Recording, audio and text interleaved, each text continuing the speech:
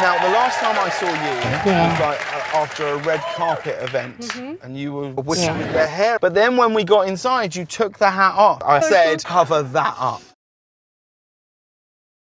Well, I don't believe you are famous. You are mediocre. You know, yes. You know, I was starting to get famous, a singer, big success. I'm a beauty, a beauteous thing. Great. That's the best way to describe it. Yeah. Yeah, it is. I feel like I'm just Sia. How do you know that? Did they tell you?